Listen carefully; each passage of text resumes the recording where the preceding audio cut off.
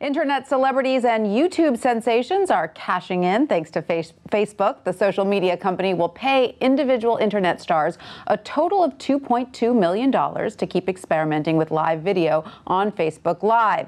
And as many of you may be watching this show as it streams live on Facebook, we should point out the Wall Street Journal does not have any agreement with Facebook to create live videos.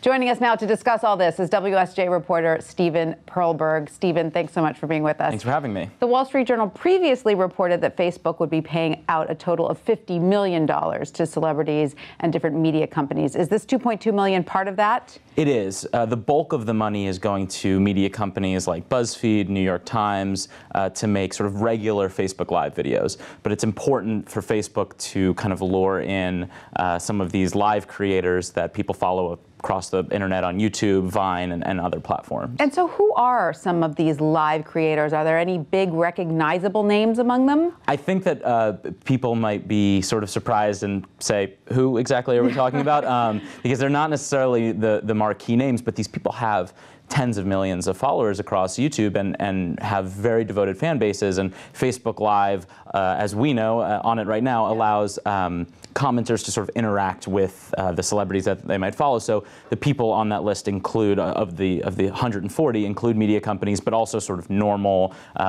actors and celebrities that you might think of. And so many of these people have already been creating videos for Vine and YouTube for a while, correct? And have a following already. That's right. And for Facebook, Live is sort of a big component of their business strategy going forward, and it would make sense that they would want these people to experiment with that. We know that I guess this is the highest paid internet celebrity, Ray William Johnson, will be making about $224,000 for about, what, 5.5 months of work? Exactly, yeah. It's nice work if you can get it. Yes, sure. Exactly. So is Facebook at this point favoring these sorts of individual influencers, or are the media companies like BuzzFeed still very crucial? I think both. They're definitely trying to make inroads with media companies, but it's, I think, important for them to have kind of a full picture of what people might be interacting with in terms of video content on the internet. And so how will Facebook or these creators generate revenue from these videos? That's the big question. Facebook is putting a lot of resources into proliferating live video, but it's still unclear how that's going to be monetized.